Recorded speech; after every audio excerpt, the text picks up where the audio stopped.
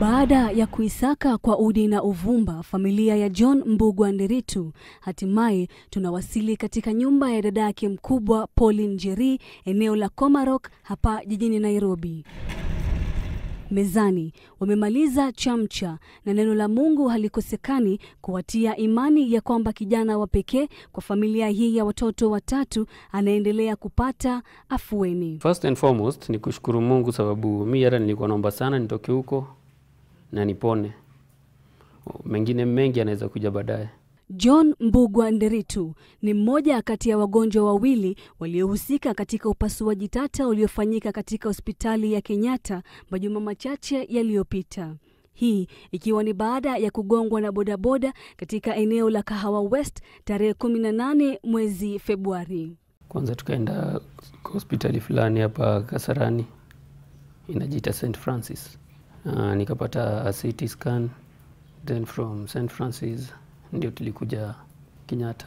Tofauti na ilivyoeleweka hapo awali, kijana huyu mwenye umri wa miaka 38 ananifahamisha kwamba alifika katika hospitali ya Kenyatta akiwa na fahamu zake. Nilikuwa bado strong. Sisi ndio tulikuwa tunashughulika kwenda hapa, sijui mara endeni pale, sijui kwa kashi, sijui nini.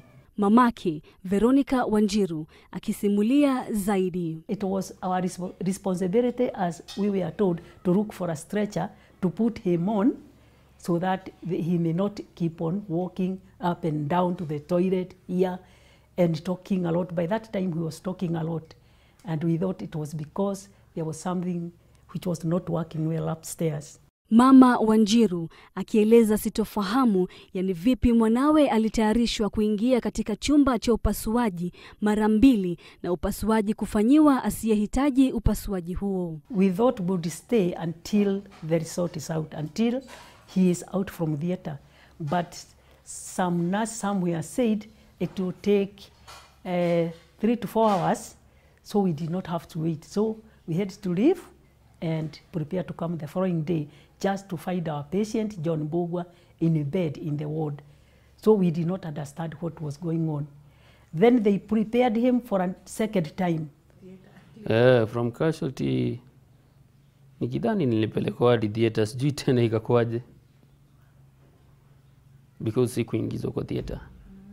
Huku haya ya kijiri, waziri wa afya Sisili Kariuki anasema anasubiri ripoti kutoka kwa hospitali ya KNH hapo kesho na nyingine kutoka kwa bodi ya madaktari siku 7 kutoka leo.